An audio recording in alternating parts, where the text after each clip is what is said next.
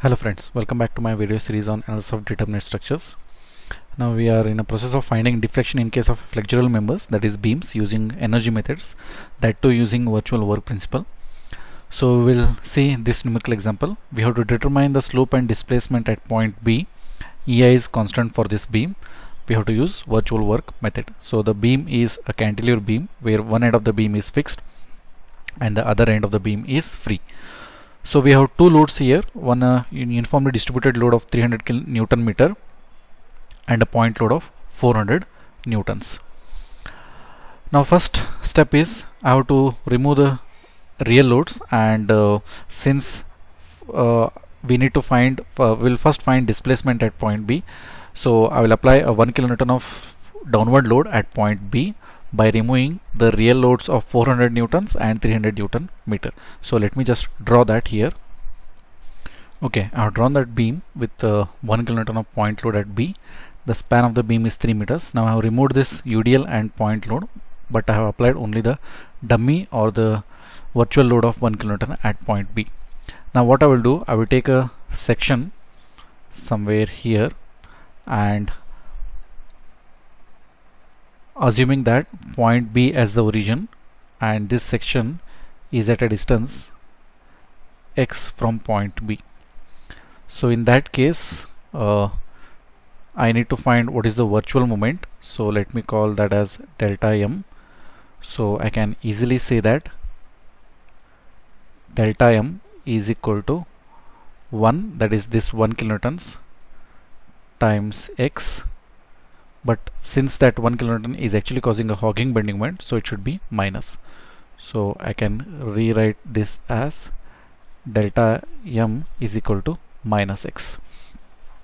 Now similarly, I will try to find what is the real moment due to the real loads of 300 Newton meter and 400 newtons. So similarly, once again I will take point B as the origin, and I will take a section which is at a distance of x from point B. We'll have a moment here. I will call that as m. So I can write m as, so this 400 Newton at this section will once again cause a hogging bending moment. So it is minus 400 times x, and this UDL, this much of UDL, that is from here up to here, will also cause a hogging bending moment. So it is minus, so the UDL is 300 times x times x by 2. So I can just rewrite this as minus 400 times x. I'll take a bracket here, plus, so 300 divided by 2 is 150, plus 150 x square.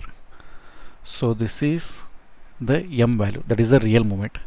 So I know the equation to find equation of virtual work principle. So let me just write that. Okay, so this is the equation for the virtual work. So this delta f, so this one is actually 1 newtons. Sorry, I think here I have written kilonewtons. Yeah, this is wrong.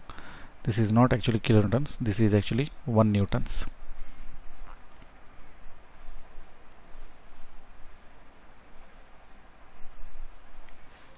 So this is in newtons. So I can rewrite this as 1 Newton is equal to, 1 newtons times delta f at B is equal to, so the limits are from 0 to 3 meters. So delta m is actually minus x times minus of 400 x plus 150 square times dx. So here you can see this is actually delta m, that is the virtual moment, and this is the real moment. So this minus sign goes, and when you integrate that everything, you will get the final answer as So you will get final deflection at B as plus 6637.5 Newton meter cube divided by EI. So since you are getting positive sign, it means that the deflection is downwards. So once you substitute the values of E and I, you will exactly get what will be the deflection at point B. Now this is the first part of the problem where we were required to find the deflection at point B. Next part will find the slope at point B. Now what I will do, I will take the same beam but without the external loads. Instead of applying a concentrated load of 1 Newton at point B, I will apply a moment at point B of 1 Newton meter. So just let me just draw that beam. Okay, I have drawn that beam, but instead of 1 Newton of concentrated load, I have applied 1 Newton meter of moment, virtual moment at point B, because we are supposed to find the slope at point B but without the external loads. Now the same procedure, I will take a section somewhere here which is at a distance of x from point B, and it will have a moment. So let me call that as delta m, and that delta m is actually equal to this moment is actually causing, so it is actually causing a sagging bending moment, so I should be plus 1, that's it, plus 1. So this is the virtual moment, and the real moment is same, which we have already calculated, that is here it is minus of 400x plus 150x square. So I will just write the equation for virtual principle to find the slope.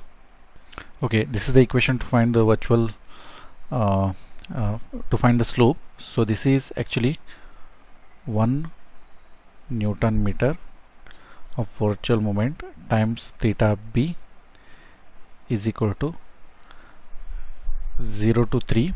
Delta m will be actually 1 times minus of 400x plus 150x square times dx. So once you solve this, you will get the slope as, you will get it as minus 3150 Newton meter square divided by EI. So once you substitute the values of E and I, you will get the final answer. So the minus sign indicates that you had actually applied the virtual movement in the anti-clockwise direction, but you are getting negative sign. It means that the slope is not in an anti-clockwise direction, but it is in the clockwise direction. So friends, this is how we can find the deflection and slope for the flexural members using virtual work principles. We will solve some more examples in the next videos. Till then, thank you. Bye.